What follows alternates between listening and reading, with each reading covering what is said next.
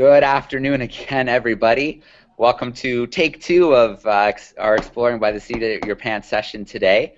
I guess the bonus we can take away, we've had technical issues, but we have way more classes joining us on screen now, so hopefully it'll make for a better question and answer session coming up shortly. So those just joining, there's the chat bar on the left.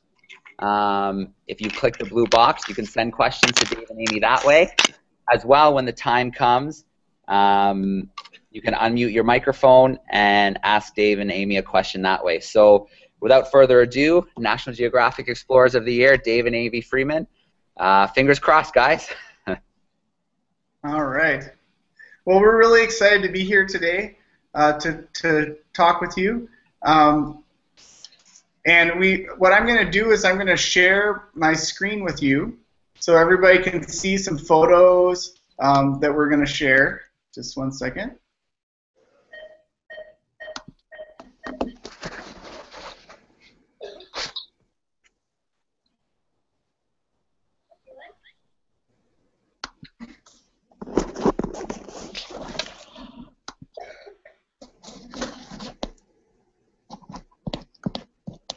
Okay. So can everybody see a picture of a monkey hanging from a tree? Yeah. Okay, super. All right. Well, this photo was taken in the rainforest. Amy and I have explored all over the world, from the Amazon to the Arctic, and one of our favorite places to go is the Amazon rainforest. So I want to just show you a few of the animals that you see when we're down there. Over the last 10 years, Amy and I have spent a total of about a year in the Amazon, studying the plants and animals and the people in the rainforest, because it's an amazing place, one of the most biodiverse places on Earth, and it's also just full of a fascinating array of different cultures and tribes. So these howler monkeys are some of our favorite animals. They are the loudest animals in the rainforest. You can hear them for up to 2 miles through the canopy, and we use them as our alarm clock. So as soon as we start waking up in the morning, as dawn arrives, these howler monkeys start to howl, and we know it's time to wake up. Another one of our favorite animals are these. These are river dolphins. They're freshwater dolphins, and there are actually 3 species of freshwater dolphins that live in the Amazon rainforest. So the freshwater dolphins, there are the gray river dolphins, which is the one in this picture, and then there are also 2 different kinds, 2 different species of pink river dolphins, and they're bright pink in color. Really amazing animals. And I think one of the things that is most interesting about the river dolphins is that until 2007, less than 10 years ago, scientists thought there were only 2 different types of river dolphins. And then they found a 3rd type of river dolphin, another species, living in the Bolivian rainforest, in a country called Bolivia, in the Amazon rainforest. And this is a bright pink dolphin that's like 7 feet long, and scientists had no idea it was there. So I like to think if you can have a 7-foot-long pink dolphin swimming around in the rivers of the Amazon, how many different species of frogs or insects or plants are there that scientists have no idea exist? The Amazon is a place that is still ripe for exploration. There's a lot we can learn about it. So that could be a place that you go. Maybe some of you will become scientists and explorers, and you'll go down to the rainforest and learn more about these plants and animals. There's so much more that we can learn there.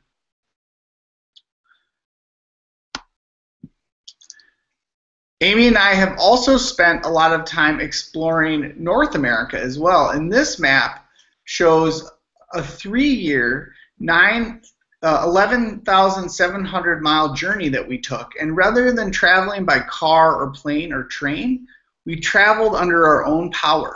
We were traveling by kayak, and when we were on the oceans, by canoe when we were in the middle of the continent, and then in the winter we traveled by dog sled.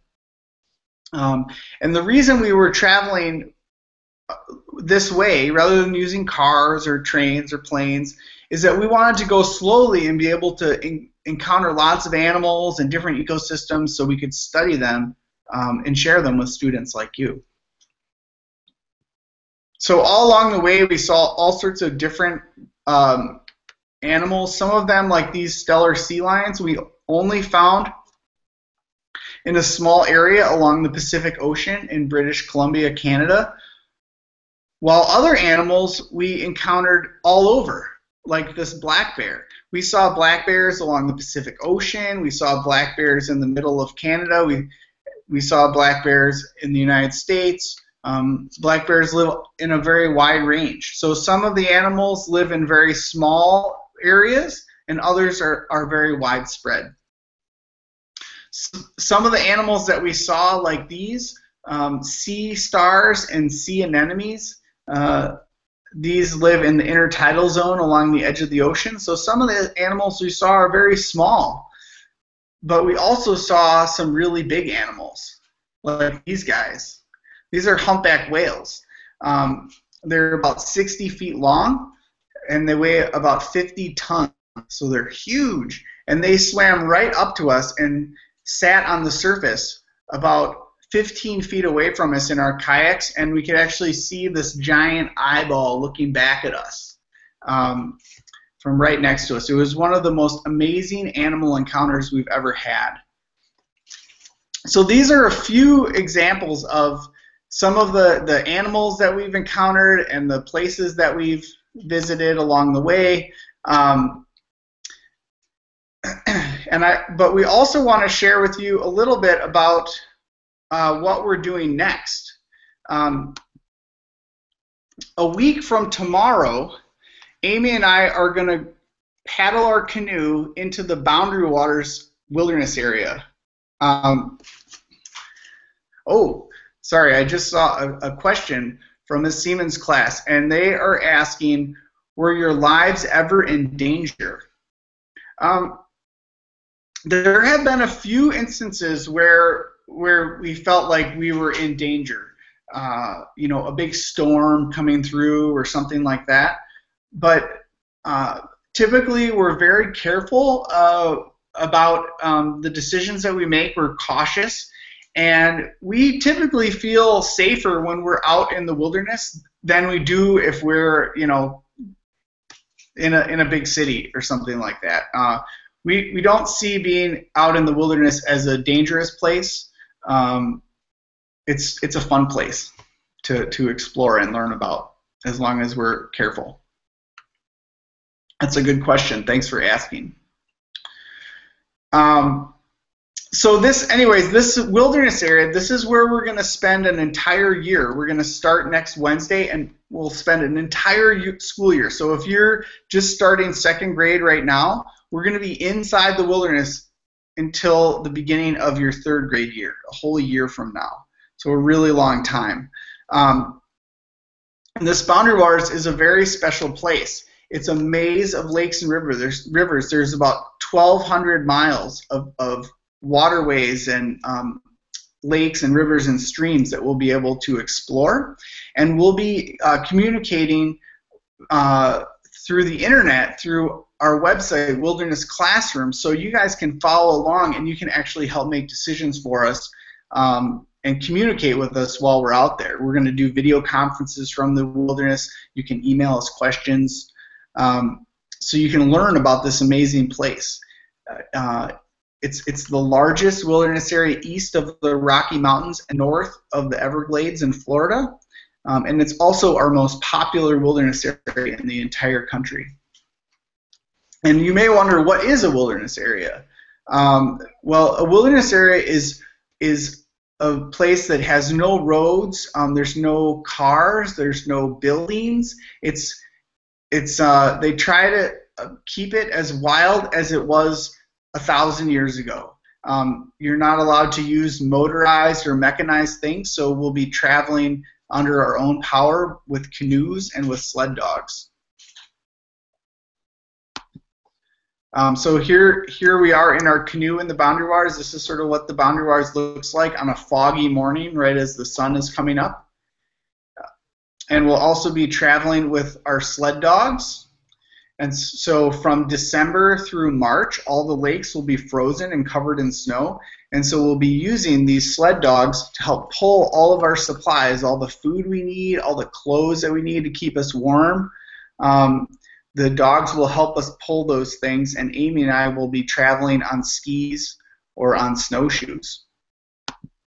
And the whole time we'll be staying in a tent. Here's a picture of what our tent looks like. You can see there's a pipe coming out the side here, and that pipe is for our stove. So inside the tent there's a stove that uses wood to heat the tent, and also that's what we use to cook on. So we'll be gathering a lot of firewood, sawing up wood, and chopping wood to keep that stove going, especially in the winter when it's really cold. We'll also be gathering some food like blueberries. We'll be catching fish, but a lot of our food will be brought in by friends. Every few weeks they'll bring us food that is bought at the grocery store. So most of our food will come from the outside, but we will gather some of our food. And there'll be all sorts of different animals and plants that we'll be able to study, like moose and loons, which is a really cool bird. There are more wolves, which made these tracks, than any other place in the continental United States. So there's several thousand wolves that live in this area that we'll be able to study and hopefully see. Maybe we can take some pictures of them to share with you. And lots of other animals like otters and beavers and other animals that we'll be able to study and send pictures of and share with you through the internet. So we hope that you'll follow along on that journey, and you can do that through our website, wildernessclassroom.com. So I'm going to stop sharing the screen now, and I'd like to open it up to questions. So if anybody has any questions for us, you can either send it in through the chat or feel free to unmute your microphone and you can share with us that way. Okay, so Dave and Amy, I'm still here. What I can do if you want, because I know some of the classes who've just logged in, so I can kind of coordinate the Q&A for a few minutes if you like. That sounds great. All right, so let's get started with, we have one that actually came in through the chat sidebar. So this is from our grade 2s. They're wondering, were your lives ever in danger on any of your trips? Well, we answered that one already. Can I move on to the other one? How many continents have we been to? Sure. Okay. Let's see. I have been to 5 continents. I haven't been to Australia or Antarctica yet. I hope to get to those sometime soon. And Amy, how about you? Just 2 continents for me, North America and South America. Okay, very cool. Let's, I know Mr. Call's class just joined us today. Do you guys have some questions for Dave and Amy?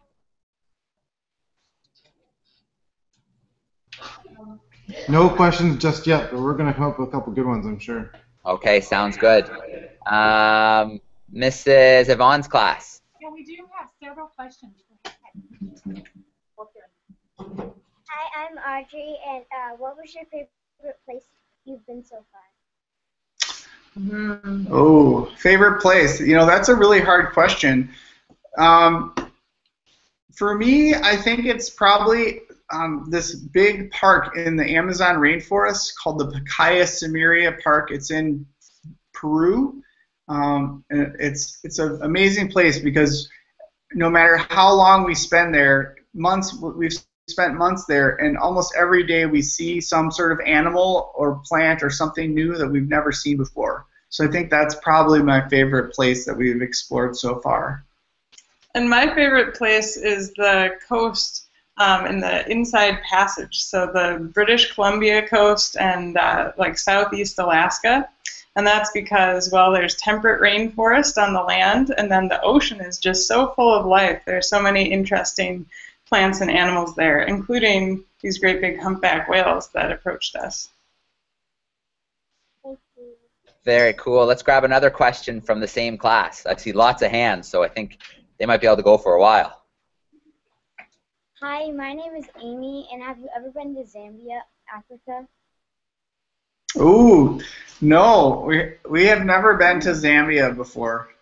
Have you been there? Should we go? No. Thank you. My name is Kale, and have you ever been to the Costa Rican rainforest? Yes, I have been to the Costa Rican rainforest. In fact, that was the first rainforest that we visited through the wilderness classroom, was the Costa Rican rainforest about 10 years ago. I used to live there, or I lived there for 1 year. Wow. Oh, neat. I bet that was really fun. Yes, it was. We'll do one more and then we'll share the wealth. Hi, my name is Ellie, and have you ever been to Yosemite in California? I'm sorry, I couldn't hear. Where have we been to? Where? Yosemite in California. Oh. Have you been there, Amy? I have been there, yeah. It was quite a while ago, and I'd like to go again. I've never been there, but it's a place that I really want to go. There's a lot of places to explore out there in the world. So any classes, I can see there's several along the bottom who are just tuning in and just watching. Feel free to use your chat sidebar, the blue box in the top corner of your tools, and you can send questions right in to Dave and Amy, and I can read them, or if they see any, they could read them as well. So if I just look a little further down, back to our grade 2s, they were wondering, together as a couple, how many trips have you been on together? Let's see. Well, we kayaked around Lake Superior, so that took us 2 months. And then we spent 6 months canoeing across South America. And then we spent 3 years canoeing, kayaking, and dog sledding across North America. And then we canoed and sailed from Minnesota, from the Boundary Waters to Washington, D.C. Those are sort of the main big trips that we've done together. And then lots of small ones, but those are all like, you know, at least 2 or 3 months long. So that's 5. So I guess that's 5. Okay. And then a follow-up question from that group. They're kind of wondering about any bumps and bruises or injuries that may have happened on any of the trips. You know, we haven't ever had any major injuries, but, you know, probably a few bumps and bruises with every trip.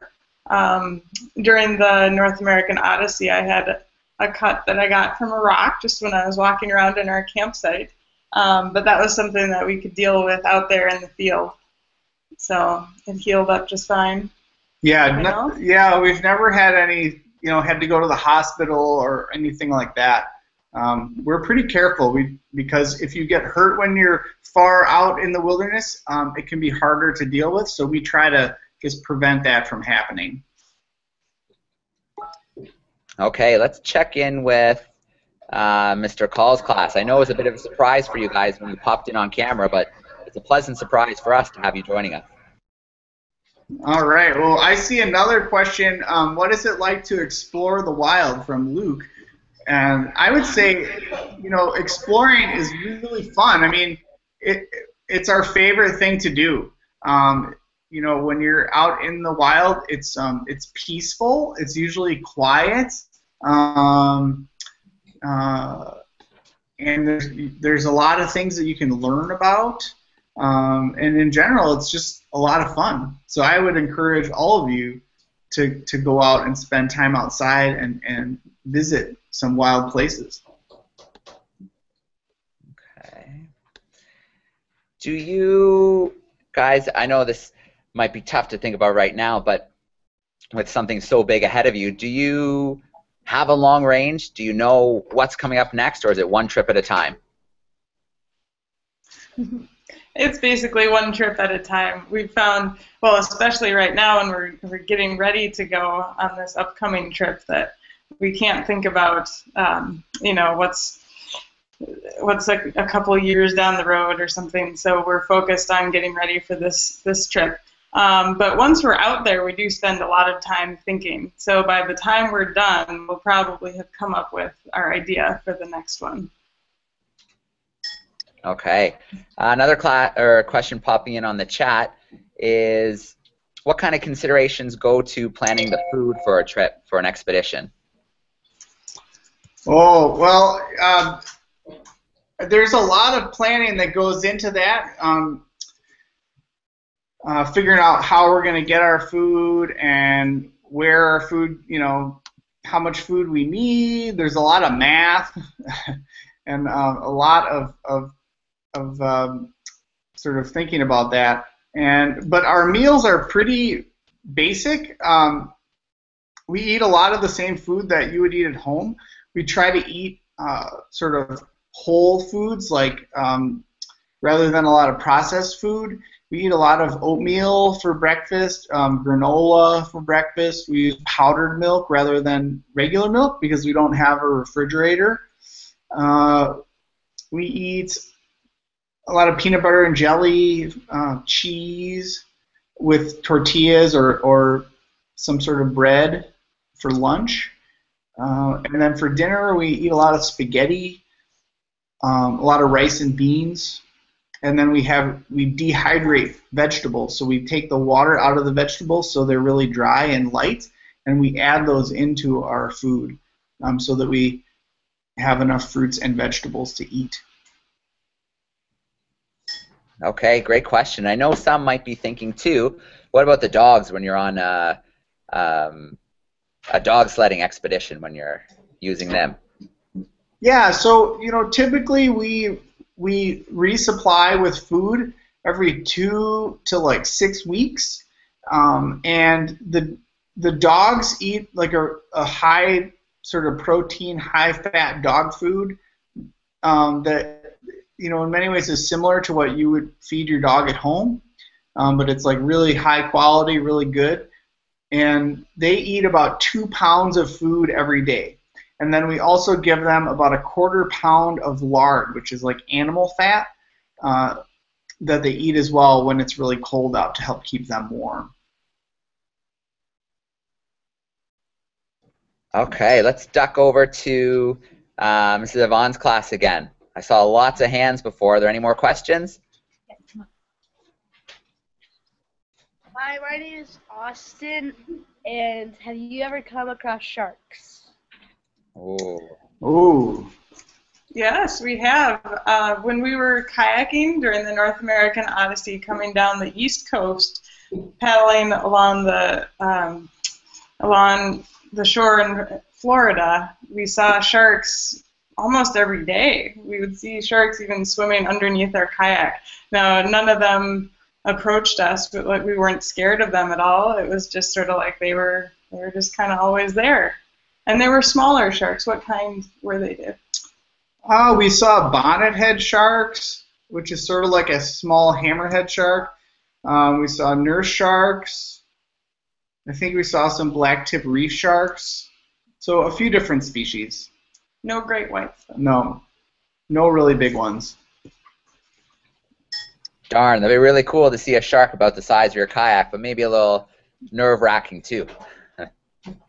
Yeah, I think the biggest one we saw was a nurse shark, and it was probably about 8 or 9 feet long. So it was pretty big, but not as big as our kayaks. Yeah. Another question from that group. Oh, lots of hands. That's what I like to see.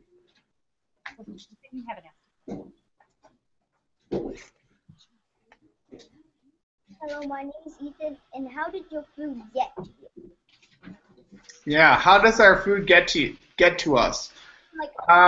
Well, on most of our expeditions, we get our food when we pass through a town. So we'll be out in the wilderness for like 2 weeks or 6 weeks, and then we'll go to a small town and we'll pick up supplies, and then we'll go out into the wilderness again. But for this year that we're going to spend in the wilderness, we're not going to leave. We're never going to go to a town. And so we have volunteers, we have friends that will bring food into us. So they'll get the food at a store in town, and they will bring us like 50 pounds or 100 pounds of food, however much we need. They'll bring it into the wilderness, into the forest, and meet up with us. And that's how we'll get our food.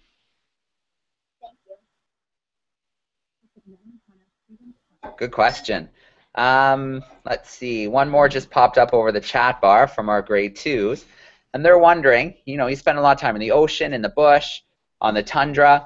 Is there, this question would be for both of you, is there a spot where you prefer to be? That's a good question. I don't have a favorite, I don't think. I think if I had to pick a favorite way to travel, it's by dog sled. I really like working with the sled dogs, so that's really my favorite sort of way of traveling. But like, if we're canoeing or kayaking or being on the ocean or being on a lake or hiking through a forest, like, I don't have a favorite. They're all really interesting in their own ways. But if I have to choose one mode of travel, I think dog sled is my favorite. Very good. I like that answer because, just being outside is good enough, I think, in a lot of situations, even if it's just your backyard. Yeah, you don't have to go far to find places to be outside, right in your neighborhood. Yeah. Mr. Call's class, do you guys have any questions? Good, Josh. Oops. Go ahead, Josh. Have you ever had to kill an animal for safety? Have we ever do we have a solar panel with us? Is that what you were asking? He asked if you ever had to kill an animal out of safety. Oh, that's a little different. No, we've only been attacked by 2 animals in all of our exploring, and the only 2 animals we've ever been attacked by are ants and mosquitoes.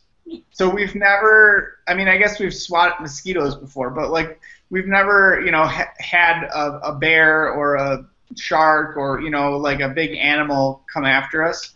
Sometimes we catch fish for food, but we've never had to like fend off an animal or anything like that.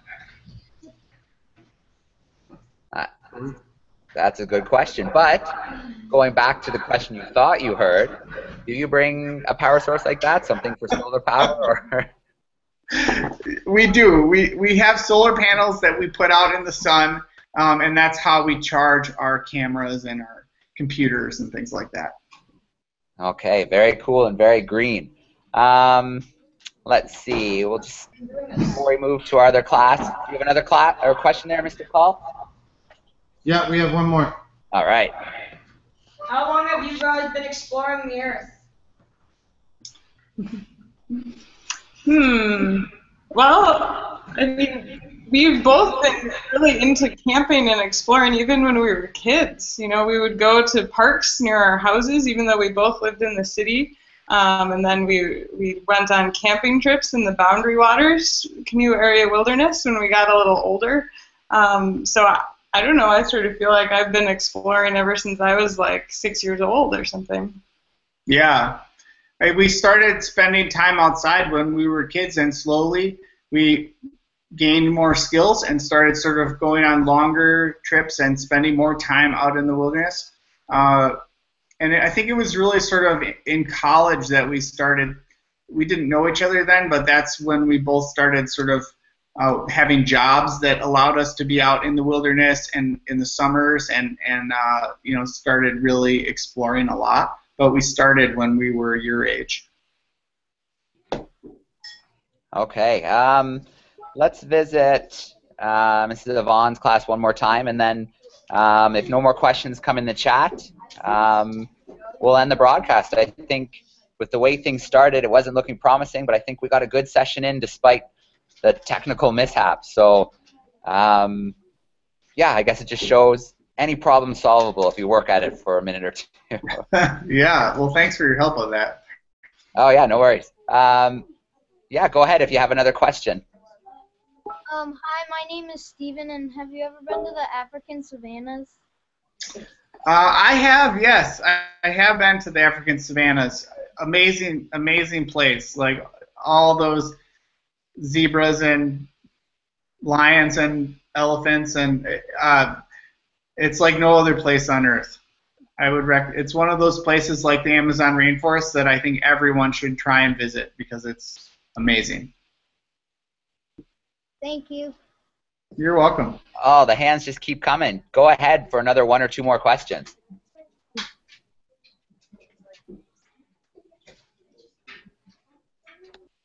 Hi, my name's Arnana, and have you ever traveled from the sky, like in planes or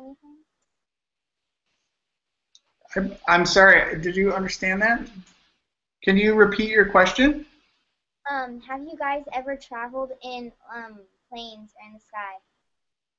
Oh, yeah. Have we ever traveled in a plane? Oh, well, we have traveled in planes in order to get to the places we're exploring. So we traveled in a plane to get down to South America. We flew into Lima, Peru when we started our trip and left from Brazil. That's sort of the main plane travel I've done. Yeah, so a lot of times we take planes to get sort of close to these wild places, and then once we're there, then we travel in a canoe or in a dog sled, things like that.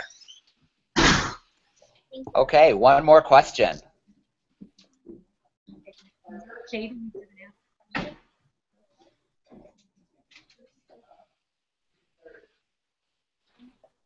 Hi, my name is Jada. I was wondering, what do you do to entertain yourself? What do we do to entertain ourselves? Well, I think probably similar things that you would do. So we bring books along and sometimes listen to music or play cards, that kind of thing. But another big thing about when we're out in the wild is I really like to just kind of find a comfortable place to sit and look out at the lake or look out, over the landscape. And I like to fish, so I spend a lot of time fishing for fun, like when I have free time when I'm in the wilderness. Thank you. All right, well, great questions. And classes, thanks for your patience. Dave and Amy, thanks for your patience. Dave and Amy are about to embark on their awesome year-long adventure in the wilderness. And with any luck, we'll be able to connect a little bit along the way to get some updates. So keep an eye out for newsletters or updates from Exploring by the Seat of Your Pants. And once again, thank you so much for joining us. And I've turned the microphones on the classrooms. If you guys want to say thank you, if you want to wave, say goodbye to Dave and Amy. Bye.